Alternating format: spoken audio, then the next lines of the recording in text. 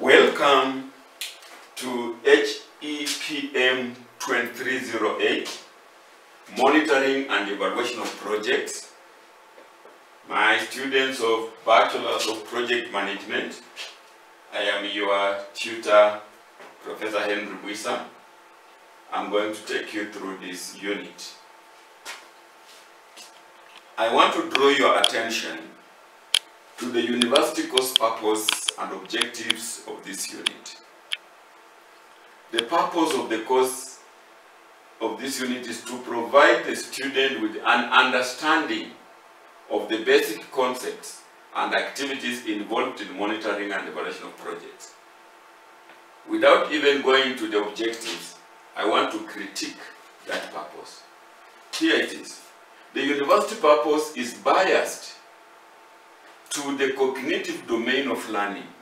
Look, it is saying the understanding of concepts and activities. So what? I want to go beyond understanding. Because the purpose, which is talking about providing with an understanding, the word understanding produces just you a thinker, because understanding is in the head. It produces you as a thinker and not a doer. And look at this. If you are a doer now, in 10 years, you'll be a millionaire. But if you are a thinker now, in 10 years, you'll still be an employee. And I don't want you to be here. I want you to be a millionaire in 10 years. So I want you to start doing. You start doing it now. So,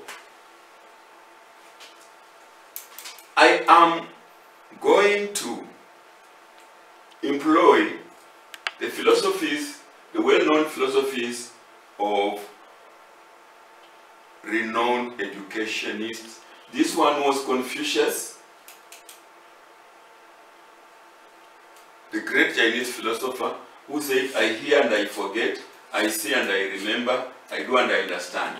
And then there is this Edgar Dale, who did research and came out with this cone of learning, or a pyramid of learning, who said that when a learner just hears lectures alone, when we use just lectures, retention, the percentage of retention of knowledge is only 5%.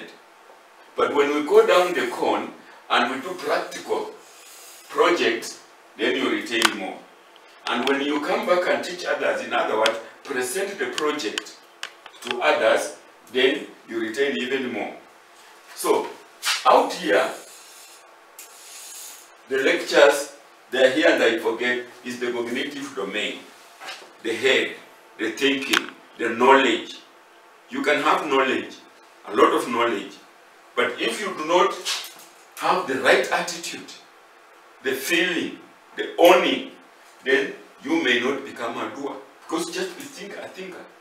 And then, if you cannot put your hands on it, again, if you are not, this psychomotor, the skills, without a project practice, you just remain a thinker. And remember, I don't want you to remain thinkers. I want you to become doers, so that in 10 years, you are millionaires. So, I will give you a short lecture, what I'm doing now. But I want you, I'll concentrate on here, you do project, you do, you understand, you come and present them in class, teaching others, and that way you will increase your knowledge retention. So, my assignment is already, alone or in a group of not more than 3, identify a project of your own choice and carry out its evaluation based on its log frame. The evaluation may be end-term or at whatever stage it is. If the project has no log frame, then construct one for it. So there you are. But we start by project. I know that if you were answering me, if I was asking what's a project and you are with me in the classroom, you might struggle, but some of you will tell me that your course is your project. The cheapest, the project that, you know, you have come into the course first year and you are ending in fourth year. So the beginning of the project, the end of the project, you go out. So what's a project? It's a complex, non-routine, one-time effort limited by time, budget, resources, and performance specification designed to meet customer needs. The major characteristics of a project, this is by way of reminding you because you have already done the basics of project management. It has an established objective. What's your objective? Your objective is to graduate and go to get employed. It has a definite lifespan with a beginning and an end. Your course has a definite lifespan. You entered in year 1 and you must finish in year 4. It typically requires across the organization participation. Yes, this is Buisa is here teaching you, Professor Mukuli is next teaching you, you know, Alan is teaching you, KK, my friend KK, so it's a cross section, Susan, they are all teaching you, Good. So, it involves doing something never been done before. You had never gone to another college before, and unless you are repeating, even if you are repeating a second degree, but this degree is not the same that way. So it is something that has not been done before. It has specific time, cost, and a performance requirement. Yes. 4 years, school fees, your cost, and the performance requirements. You have to pass, otherwise you will be discontinued, or you will repeat. So you can see that your degree suits the definition of a project. Project success. Achieving the objectives and delivering the scope while complying with project constraints. There are 3 project constraints: the schedule, the time, the cost, and the quality or the performance. So you are shoveling. Which one? Are you going to go on time? Are you going to reduce cost? Are you going to increase quality? Those are now shoveling those balls. Which one is going to be heavier? Which one? So a project has all those.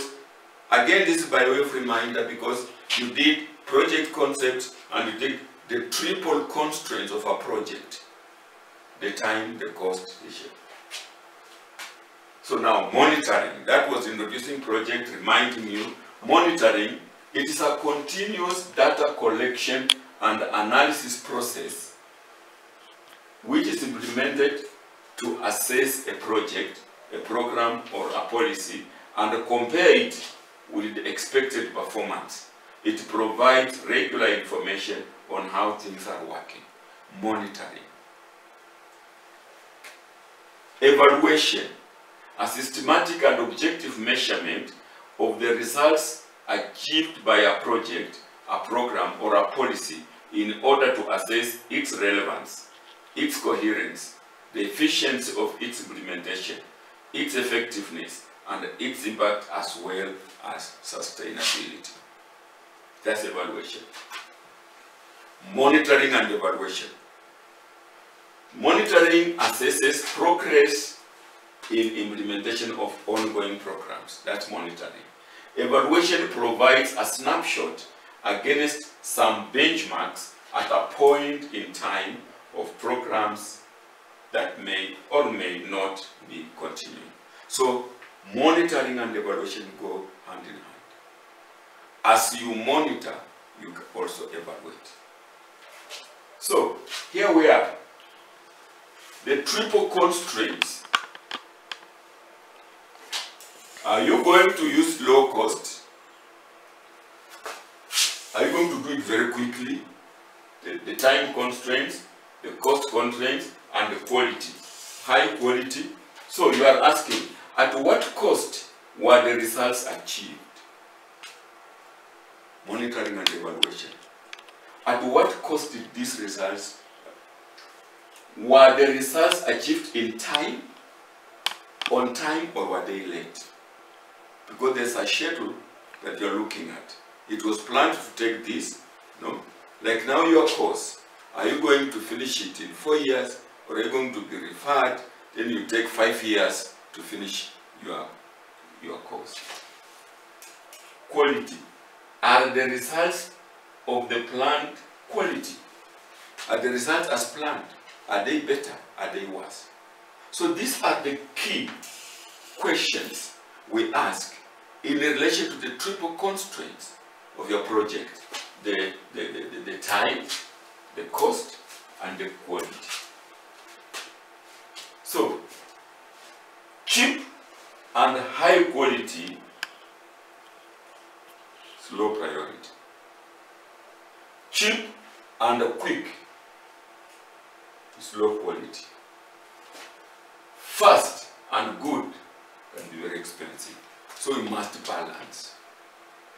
And that's why we saw this balancing. Don't be too cheap. Don't compromise quality. And don't be too fast or too slow. Those are the evaluation questions you're going to ask yourself.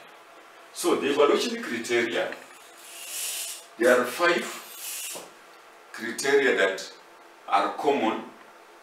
Relevance, are the project purpose and overall goals still meaningful when you are now going to look at that project? Effectiveness, whether the project purpose has been achieved and how much contribution did the outputs make. Efficiency, to what extent have the inputs been converted to outputs. Impact, what positive or negative, either direct or indirect effects have happened. And sustainability, to what extent will the recipient country or now organization be able to retain the positive effects of the project. So these are guiding questions as you use that criteria. You can pause it, you can download it, you can snap it, you can take and internalize them, fill them, and own them. This is simply to reinforce what I have said on the previous slide. It is still the relevance, the efficiency, the effectiveness, the impact, and sustainability. Please, again, pause your video, look at them again, compare, just asking the same questions in a different, using different adjectives. The appropriateness of the project objective to the real problems, the fact that the results were obtained at reasonable cost, how well the results contributed to the goal, the effect of the project on a wider environment, and the likelihood of a continuation in the stream of benefits. Very important criteria when it comes to evaluating projects. Again, we now want to superimpose. You know the log frame. You have already done it. It's the basic, but maybe I'll just remind you that the log frame, you remember, it has got a vertical logic. We have the overall objectives, the purpose, the results, the activities. Sometimes we end there before the activities, but we can also go to inputs and design process. So we're saying that the relevance is normally assessed at the lowest aspect of the log frame. The efficiency from the inputs through the activities.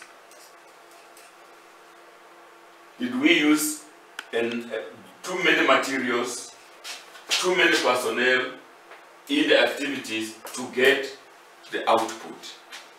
So that is the efficiency. The effectiveness from the results to the purpose. Results to the purpose. To what extent service and products were used to eliminate the problem. And sustainability is durability of the change, impact, contribution to the long-term change. So there you are. You can see that the evaluation criteria can be superimposed to the log frame labels, and you can look at them again. This is now your log frame. If you remember well, this is the log frame. This is the project description. We call this the vertical logic, where we have the overall objective, the purpose, the component objectives, the results, and the activities. And you remember the horizontal logic is the indicators, objective verifiable indicators, the means of verification, and the assumptions. So I want you to go back to your log frame, and this is our template.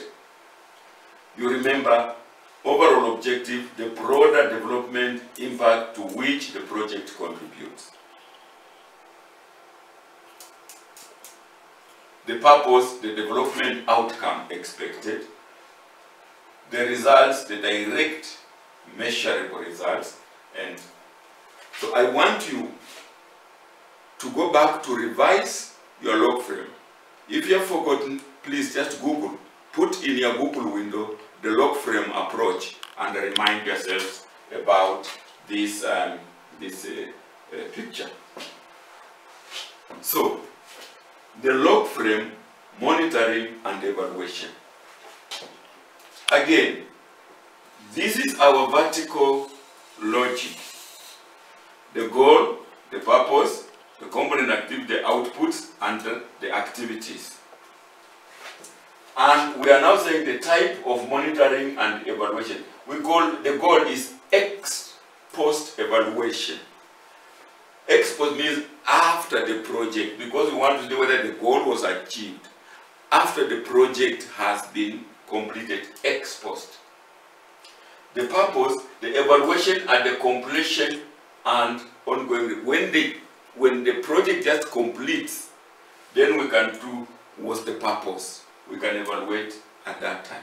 Ongoing review and monitoring and review. When the outputs are going on, monitoring and review.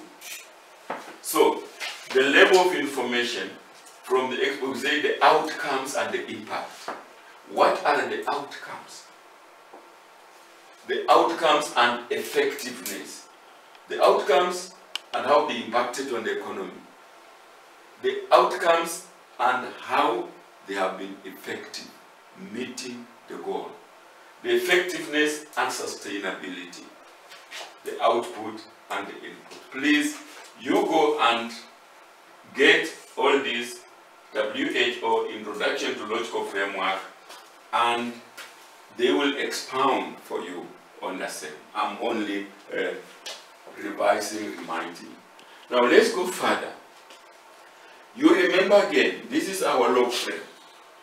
Overall objectives, change, project purpose, utilization, results, activities. Like I said, when we are evaluating the relevance, we are saying, do the results fit beneficiary priorities? Is it relevant? The quality of planning and adaptation, including the relevance of problems to correct beneficiaries, objectively verified indicators, the means, the cost assumption. You can see we are at every stage, we are putting our log frame. You remember this is the template for our log frame. So from here we go to the next level, our log frame. So we are saying the efficiency comes in during the activities. That how were the inputs and the activities converted into results? Were things done in the right way? And the effectiveness, we're asking how well did the results contribute to the achievement of the project purpose? Were the right things done? impact, which benefits on society and sector? Were there any unplanned results, positive or negative? And finally, sustainability. How and will services and benefits be maintained? So you can see, therefore, that the criteria, evaluation criteria, can be used alongside your log frame. I know you may not have done this, but you did the log frame, and therefore now we are superimposing it onto the log frame. I'm saying therefore that if you visited my YouTube, you will again get a number of my videos that will guide you further in terms of understanding log frame monitoring and evaluation. I wish you well.